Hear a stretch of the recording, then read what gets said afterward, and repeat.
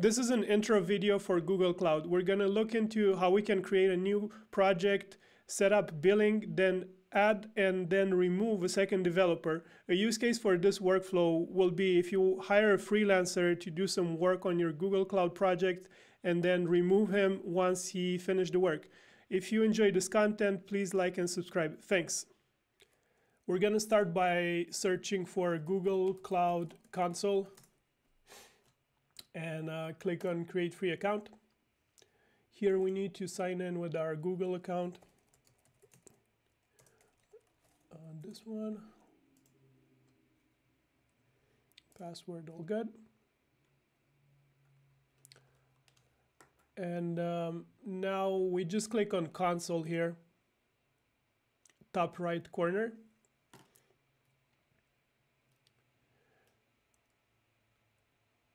So yeah, we need to go through this. We need to agree to the terms of service. And here at the top, there will be the project selector. Right now, there's no project in our organization, and we're going to create a new one by clicking New Project. Yeah, the name doesn't matter. All right. I was trying to select an organization, but there isn't one. We'll see how that works. We click on Create for the project. It's going to take a second for the project to be created. So now it's good. We need to select it.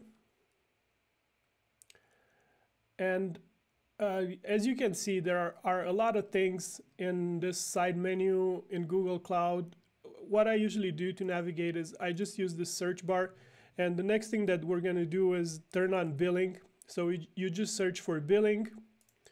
You go to this page. And you need to link a billing account. It says enable billing. You need to create a billing account first. Okay. We'll just say business idea, startup idea, whatever. I don't think it matters. We click continue. My phone number, continue. And in here, yeah, sure. I put my, and now I'm gonna put my credit card, add credit or debit card. And I'm gonna enter my credit card. Maybe I'll skip ahead in the video because I don't wanna show my credit cards publicly. Okay, I finished adding my credit card information. They're sending us this survey. I don't think it matters that much. Actually, we can just do close, I guess. Try, yeah, skip. They're trying to show us all these tutorials and onboarding. So now we see that we have the billing account set, and we'll go back to home. And now we go to IAM and admin to add a new user to our project. IAM stands for Identity and Access Management. So we can either click here on IAM or we can search for IAM in the search bar. We go to IAM and admin. So we see here that this is the email address that I used for signing in into Google Cloud, and I'm already the owner of the project. But if we want to add another developer to our project, we are simply going to add his email address in here. And for a role, so here in roles, we can have basic roles, and we can give him a role of an editor for now, or an owner. This will give him full access to the project. If you want to give him more specific access, you can do, for example, SQL. Let's see. We can do Cloud SQL admin, and this will only allow him to create databases, delete databases, etc. But unless you know specifically what roles you want to give him, you can just give him, let's say, editor or owner, save, and he won't have access to the billing information. I mean, he can deploy cloud resources, and that will charge your billing account, but he cannot see your credit card or anything like that. Once you added the other developer to IAM, you need to send him the project ID. You would go to the top of the page to this drop-down menu next to Google Cloud Platform, and you need to copy this ID from the second column, and you'll send it to him via email, text, chat, whatever method. And here I'm going to show you how it looks from the perspective of the other developer. So in this second window, I'm logged in with this email we just added as editor.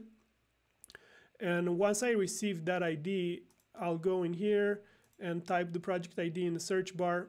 Now I can click on this project. And if I search for billing,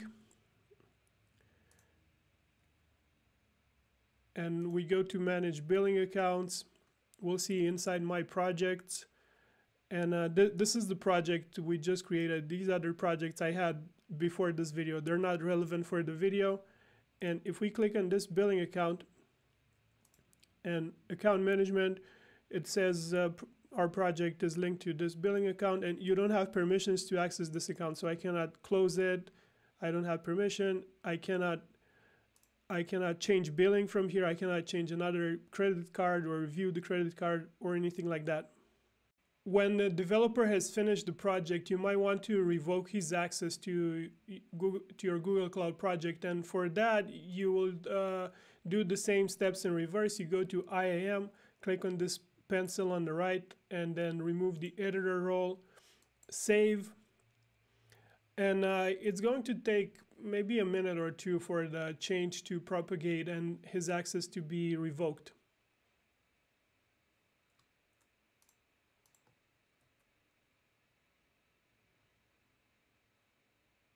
So yeah, now we see that I get this error. I don't have sufficient permissions to view this page in the developer account. And if we go to home, it should be the same error. And if I click on the drop down to select the project, we see that the project I was working on earlier disappeared. So I no longer have access. That's it for today. I hope you learned something. There will be some videos showing up on the screen in case you want to continue watching. There's also my business website in the video description in case you need help with cloud development. See you next time.